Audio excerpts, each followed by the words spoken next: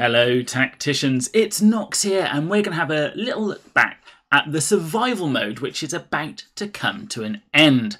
But before I go into that, I just want to say my usual thank yous, and today they go to Wandering Ace, Autark, The Chosen One, Jern Henny and Player 1098. All of you have used my friend code and it is very much appreciated as it really does help me out. So thank you once again.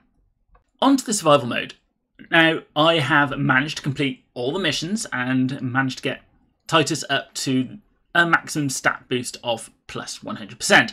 However, my maximum score hasn't really increased that much from my initial attempt. I've probably been focusing on the wrong characters, but I have still had fun nonetheless. My position, which was quite high to begin with, I've been decimated down to around 900, so I'm gonna have to really keep on my toes for the next time this appears.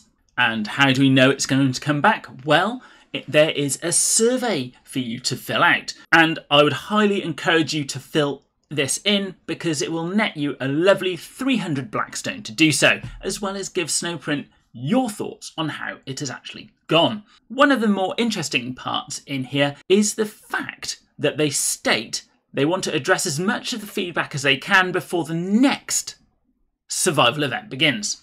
Will this be Titus again? Or maybe, just maybe, it'll be something else.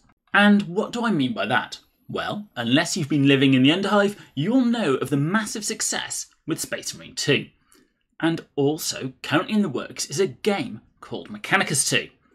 So if you put 2 and 2 together, my betting is that the next survival game mode will be for the Necrons or the Adeptus Mechanicus, or maybe even both. Of course, I have no proof of this, but I think it's as good a guess as any.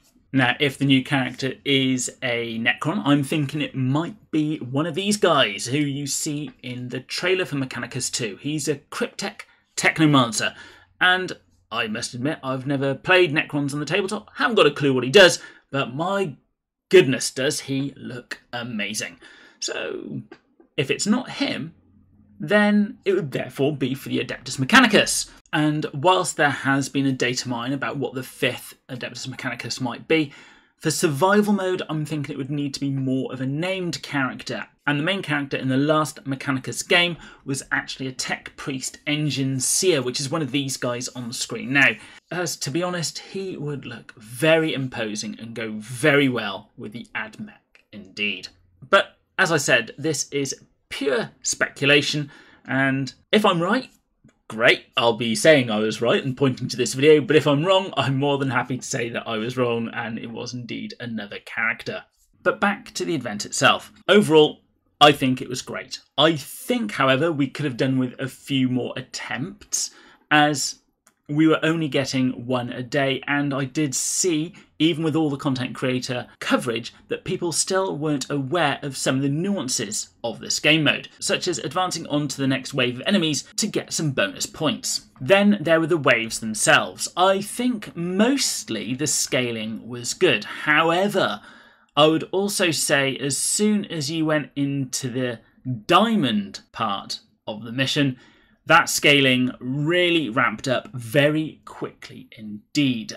And maybe there needed to be a longer increment with more waves of them getting more and more difficult rather than the hitting the brick wall that it felt. But that may just be me. I don't have many Diamond Space Marine characters. So I would like to hear, and indeed Snowprint wants to hear, how you felt that this went. Did you hit a brick wall before Diamond, or were you like me and you got to Diamond and it really was that difficult?